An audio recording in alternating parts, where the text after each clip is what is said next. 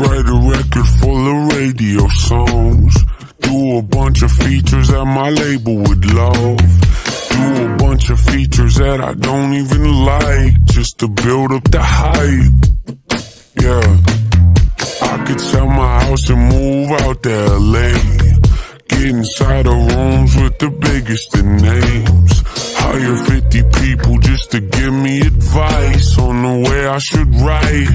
Oh God, yeah, sounds like a nightmare if you ask me. Yeah, went from my bedroom to the big leagues.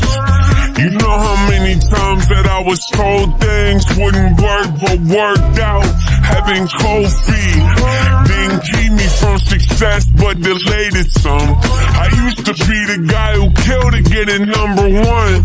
I had to hear that song's a hit before I thought it was, but nowadays I don't really give a what. Oh God, yeah. Might catch me at the award show, eating popcorn in the back row, catching Z's with my hat low. No nominations, but it's cool though. Oh God, you might see me in the same clothes I had on last week in my shame, no.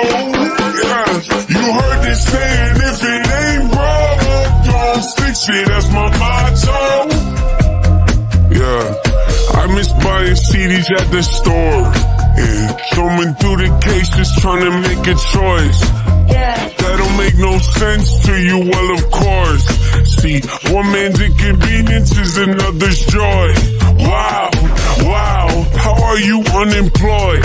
Telling me to get a life, you should look at yours. Yup, congratulations, you can raise your voice. Hope you break both of your legs falling off your horse. Oh snap, this is the industry where it ain't how big you are, it's how big you seem. Where people sacrifice the art trying to chase a dream, and they wonder why their music's lacking creativity. Oh yeah, would've gave anything to be respected by the artists I was listening to.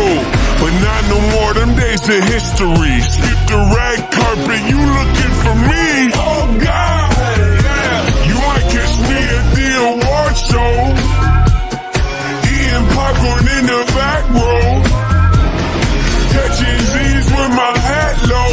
No nominations, but it's cool though. Oh God, you might see me in the same clothes I had on last week in my shame, no. Yeah.